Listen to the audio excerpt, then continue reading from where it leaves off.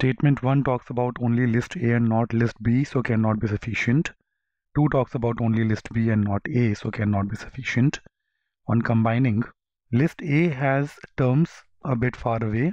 Any two terms are not less than 3 places away from each other. For example, 1, 5, 9, 15, 20, something like this. And list B has the terms nearby, something like 1, 2, 4, 5, 7, 9, 10, something like this.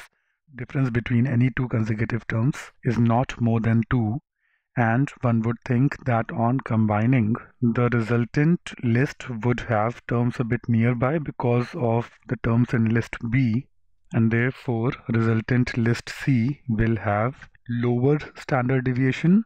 Yes, in this case, but imagine a scenario such as this, that A is 159 and B is 1001, 1002, 1003, something like this. And now put the two lists together, you will see that the average will be something around 500, and the terms are so far away that the standard deviation is going to be a lot more than the standard deviation for A alone. And therefore, even on combining, we cannot be sure.